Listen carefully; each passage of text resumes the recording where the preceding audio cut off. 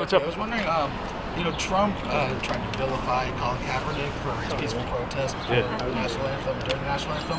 And as somebody who served, I was wondering if you could tell me how you feel about that. The way I serve is that the way I feel about it is that the flag that was on my shoulder when I served represented, among other things, our right to free speech. You don't have to like it, but one of the reasons we served was to defend that right, the right of peaceful protest, and the idea that we can protest what is wrong with our country and all at the end of the day come home and know that we are loyal to the republic that flag stands for.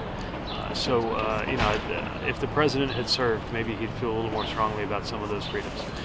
That was something I was gonna ask. And I get that there's a lot of strong opinions about this, but that's part of why we served. Absolutely.